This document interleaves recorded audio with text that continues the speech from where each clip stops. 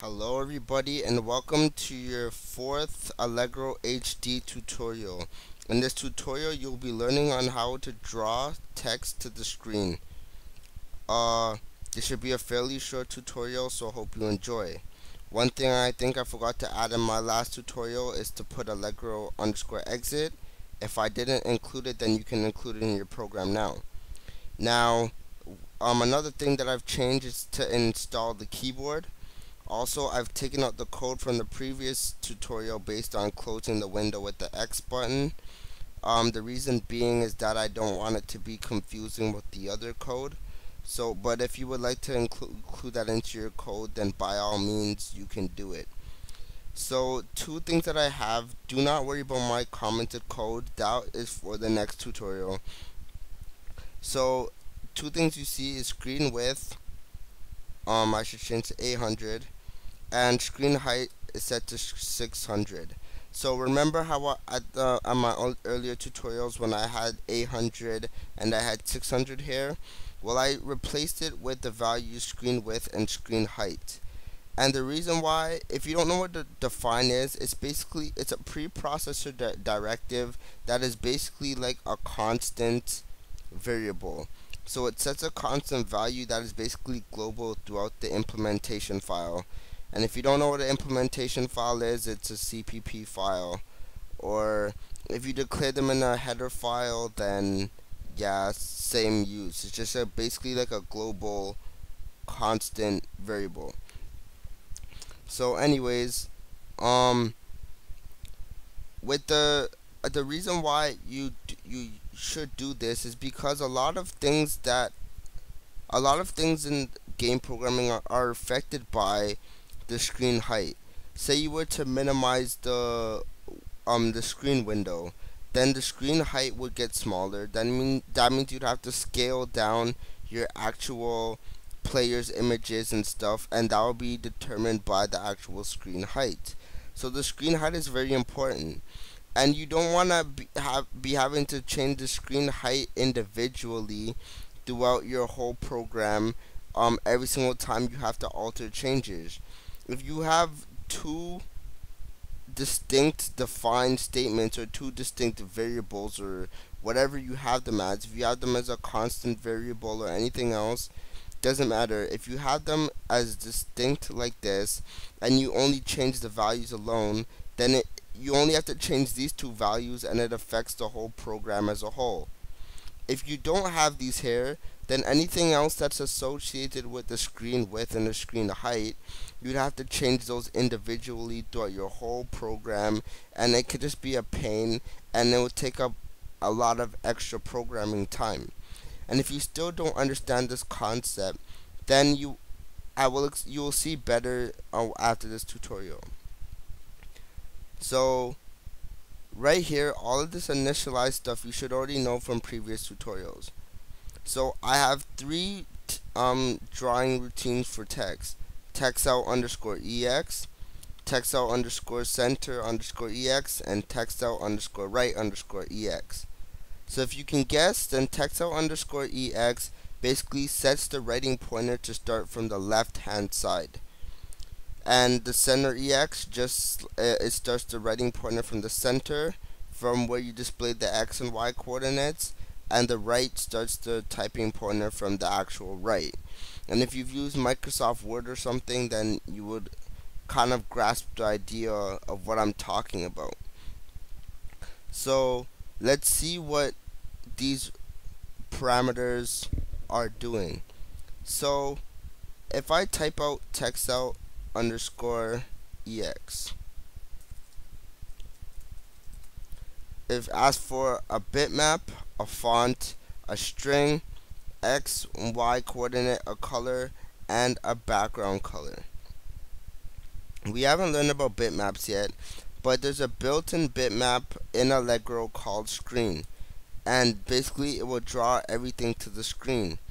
Also, we're not learning about fonts in this tutorial, but Allegro has a built-in variable, or whatever you like to call it, called font. And for the string, you can write whatever you want to be shown on the screen. So I'll put coding codingmadeeasy.ca. Don't forget to go on the website.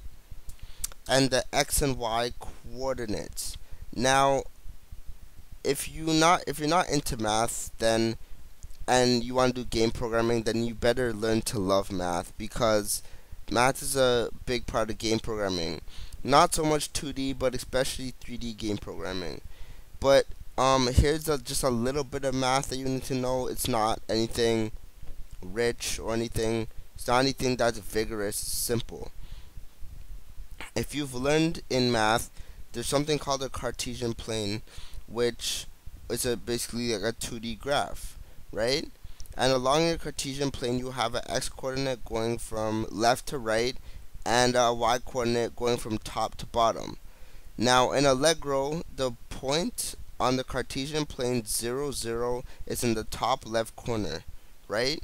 So going towards the right of the screen will increase in the x-coordinate, and moving downward along the screen will be increasing the y-coordinate, right? Normally in a Cartesian plane, when you go down on a graph, it's a negative value, but in Allegro it's not so.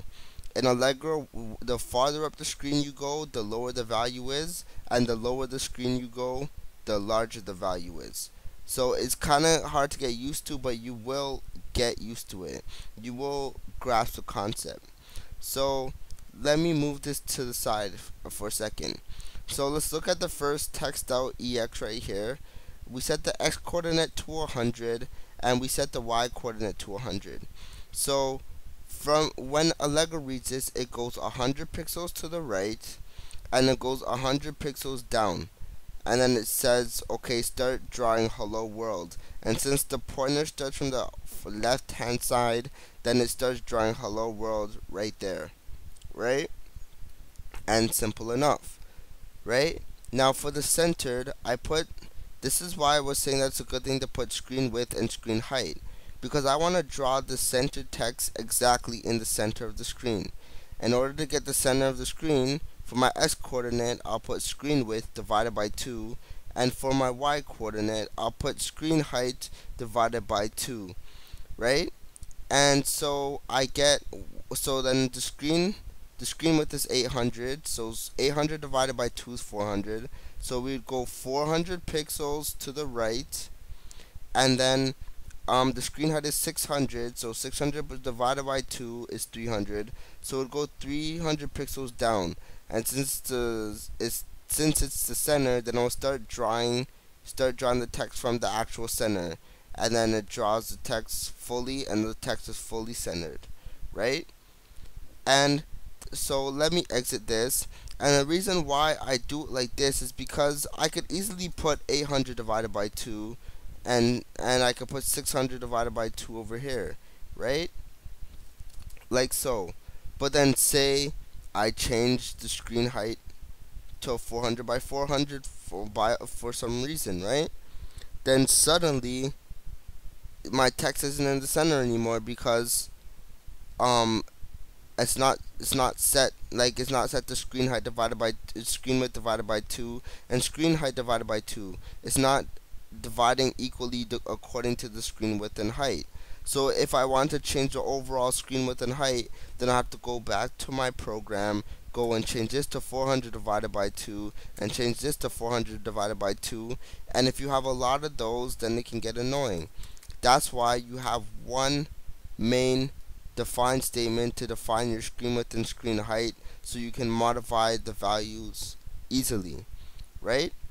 So since we've found out the x and y coordinates and how they work, let's go to actual creating the color. Now, if you've ever learned about the Rgb color scale, basically if you've done painting, whatever, like in kindergarten or something, you've learned that if you mix certain colors, you can create newer colors. In the Rgb color scale, there's red, green, and blue. For each parameter, you can put in a value between 0 and 255. The higher the value, the greater the intensity, right? So then in the color thing, there's a function called make call, and then you can mix the different color values to make a new color. So basically 255 of red and 255 of green will make a vibrant yellow color, right? Because it's full red intensity, full green intensity will make a full yellow intensive color, right? And therefore that's how we get the yellow text on the screen. Once we go to the centered, make call is equal to 255, 0, and 0. And since 255, it's 255 red intensity, and there's no green intensity and no blue intensity, so therefore it'll draw red text. And same for the right, it will draw. It has 0 red intensity, 255 green intensity, and 0 blue intensity, so it will draw green text. Now let's go to the background color. Now sometimes you don't want to have a background color. If you want it to be transparent or no background color, you just put the value -1 in the parameter, right? If you would like a background color, you do the same thing as the colors. You put make call and determine the color that you would actually like to draw to the screen. Now I don't expect you to memorize the values for different colors. So if you go on Google and type in RGB color scale or whatever, you can find the RGB values to create the custom colors that you want. And if you go to paint and whatever or something and you select the color, like let's go to paint quickly, and you select the color you want, and I go to edit colors, right? And I select the color, it will give you, it should give you the red.